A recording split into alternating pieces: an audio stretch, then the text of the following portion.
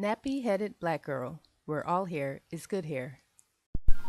Hello, beautiful people. It's nappy-headed black girl, and today I'm going to share 3 things I wished I knew before going natural. But before we get started, leave a comment sharing what you wish you knew. Number 1, detangling is some hard work. Folks on YouTube make it look so easy. First, you part your hair into 4 sections. I do mine in the shower so that the running water helps. Then you put lots of conditioner and use a wide tooth comb and just go through it. It's like magic. All lies. Look here, my logo, the broken comb, that's from real life experience. When I first got my dreads done, the lady broke the comb in my hair. So as you can imagine, detangling was not fun for me. And I hated it.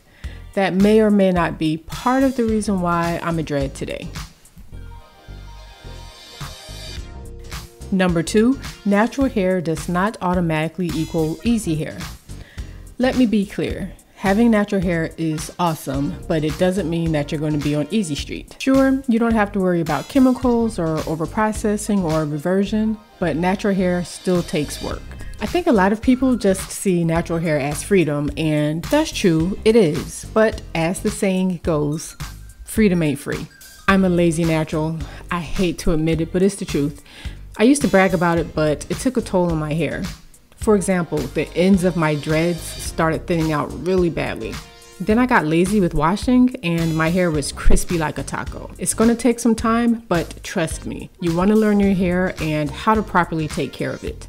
Number 3, it's okay to buy commercial products. Look, everyone doesn't want to be a kitchen titian.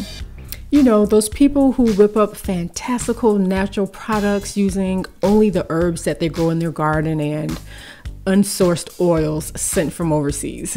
That's awesome, but that's not me, and it doesn't have to be you. Don't be ashamed if you buy your products from Walmart instead of an Etsy shop. Likewise, don't trip if the hottest natural hair product does nothing for you. Back when I was a newbie, castor oil was it, the magical fixer for all your natural hair woes. But on these naps, castor oil sits like lard, makes my hair heavy and limp and greasy, had me walking around looking like an 80s movie mobster. Not a sexy look. Moral of the story, do what works for you, not what works for everyone else. And that's a wrap. Thanks for hanging. I'm Nappy Headed Black Girl, and I'll see you next time.